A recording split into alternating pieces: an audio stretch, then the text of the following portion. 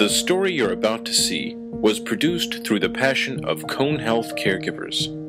It demonstrates how patients' lives are changed in the midst of their dreams and best laid plans.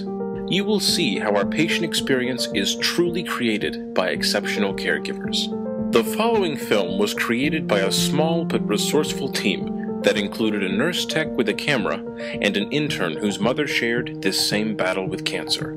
It's a story about caregiving as captured by actual caregivers.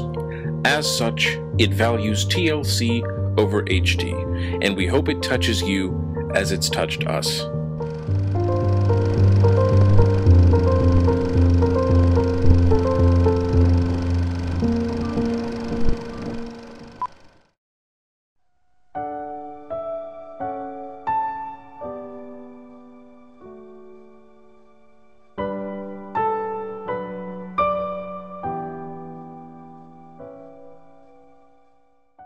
I don't really know if I can pinpoint it, aside from just, he's a good egg. That was how my mom described him. He had a good soul. I remember several times, our engagement was a shock. I was surprised. He pulled it off. So it didn't take me long, actually, at all. I probably could have proposed a lot sooner than I did. Well, the wedding was an intimate affair of close to 200 people up at Autumn Creek Vineyards in Mayodan, North Carolina. And he took me to meet the world as Mrs. Mike Kilpatrick in the bucket of the John Deere tractor. So it was wonderful. It was perfect. It was absolutely perfect. I mean, I think we both floated through that wedding like she floated in on that tractor. I really think we did, from start to finish. We were getting ready to leave to go to Costa Rica, and we had this amazing trip that Mike had planned, and he'd kept it a surprise. That was completely, his gift to me was this amazing adventure in Costa Rica. Our flight from Costa Rica, first stop was Houston. We had been delayed in leaving Costa Rica. And I just remember standing up on that plane, and I looked at Mike, and I felt something. And I remember, as we're walking off the plane, I remember just looking down, and that's when I could start seeing the blood. I don't really know the female anatomy very well. I thought it was a very bad menstrual cycle. And no harm, no foul, go to the OB and get something taken care of, and everything will be fine. In that moment, I don't know why we didn't go get help.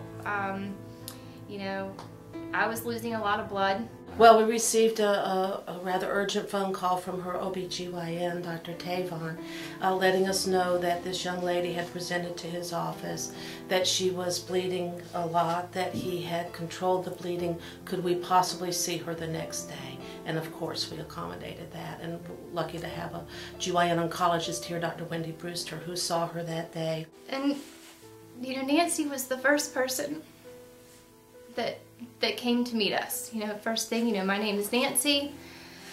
I'm here. I'm gonna take care of y'all. Dr. Tavon declined to take a biopsy because he knew it would bleed a good bit. And so when Laura and her husband Mike came to the office, we knew that that's what we were going to be doing a biopsy. We knew there was a potential for it to bleed. Immediately, the bleeding starts again. And unfortunately, when the speculum goes in to look, Laura has a very large cervical tumor. It's sort of remarkable, since just 6 or so months prior, she had had a normal exam prior to becoming married. I mean, it was intense bleeding. I think at one point, Dr. Brewster, she guesstimated that I'd lost something like 7 liters of blood. I honestly, cancer never crossed my mind. The scan that I had just had showed a mass on my cervix. It was 5.5 centimeters in diameter, and it was malignant, and it was a very rare and aggressively growing tumor. And I think at that moment, I didn't hear, "You have cancer." What I heard, and what she would, then go on to say was, your ability to carry a baby and have a baby is gone. You're going to be losing that.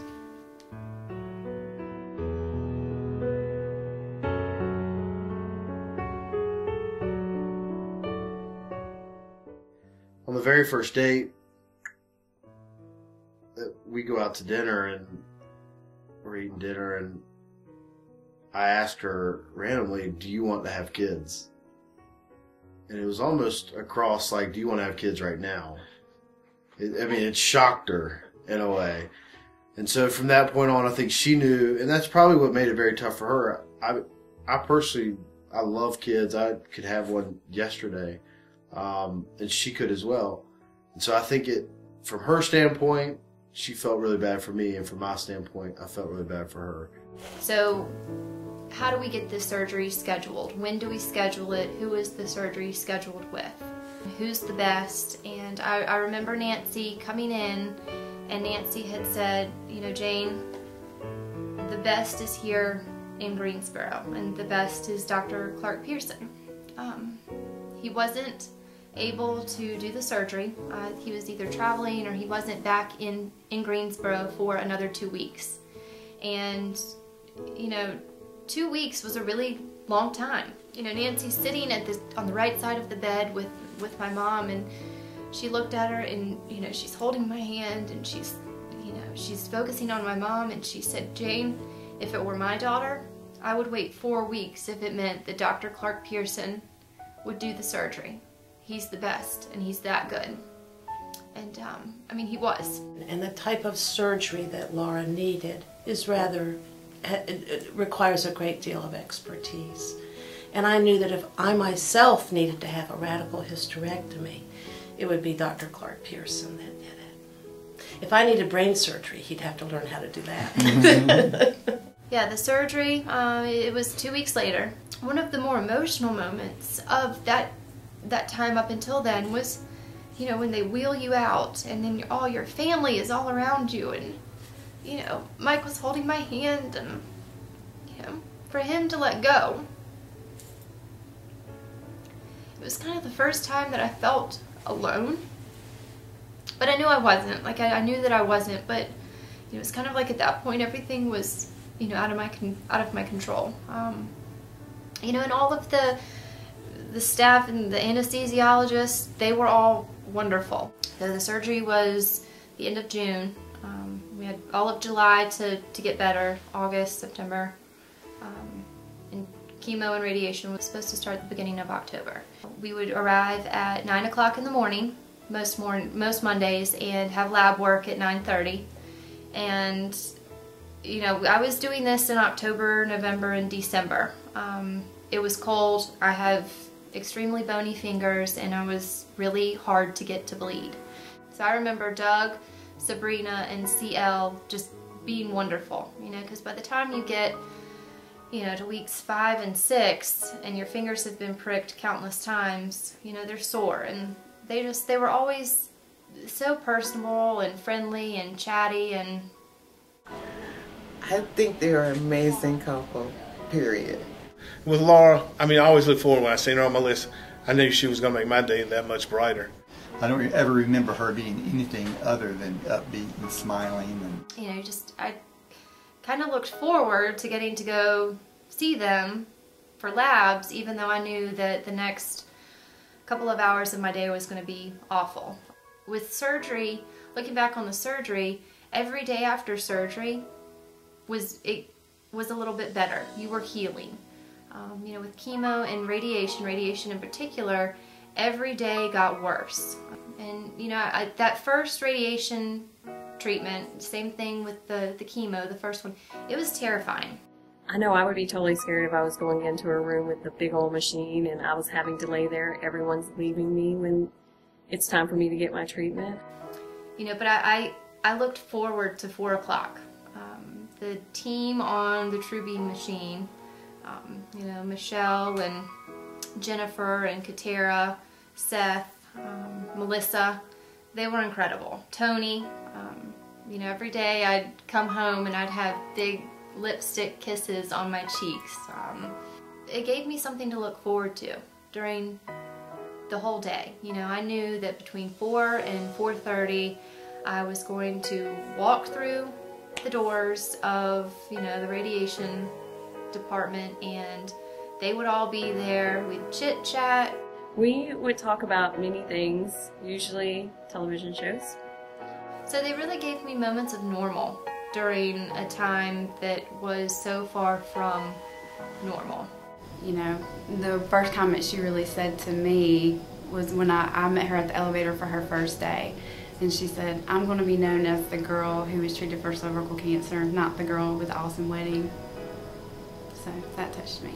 You know, that last day of radiation treatment, Mike was with me, and, you know, we're leaving the cancer center, and, you know, this should be the most incredible feeling ever. You know, check this one off. It was the last time I was going to put that X on the calendar. From here on out, every day was going to get better. And I couldn't stop crying. And it was a sad day. As happy as it was incredibly sad. I had just, you know, said goodbye to the girls in radiation, and they had gifted me with this beautiful Christmas ornament that will always go on my tree. And then, you know, just thinking about all of the people that had come to mean so much to me. We really get excited when a patient finishes. And we celebrate. We celebrate. We laugh and we hug each other, and we let them know how wonderful it is that they've completed such a journey. It's an awesome feeling of course for them, but also for us. You know, and I'll say to them, okay, I know this is not your favorite place, but if you're ever around, if you're ever nearby, just stop by and see us. The last time I saw Laura was at that town hall meeting that she spoke about her experience here. I didn't know she even remembered my name until the town hall meeting, so I was really flattered at that. The first time I was able to hear Laura's story was when she attended one of our morning town hall sessions that we have here at the Cancer Center. And it really touched me that morning. It just changed my whole outlook on the way I even treat my other patients. And I mean, Laura was just absolutely fantastic. I didn't realize everything she had gone through till that day. And I'm a pretty big man, but when I walked out of this auditorium that morning, I was crying. That she just touched and changed my views on everything, my whole attitude about working, to the point that our motto here is we give hope, and I thought about hope. And I came up with, it's a card that the employees have, it's called Honoring Our Patients' Expectations.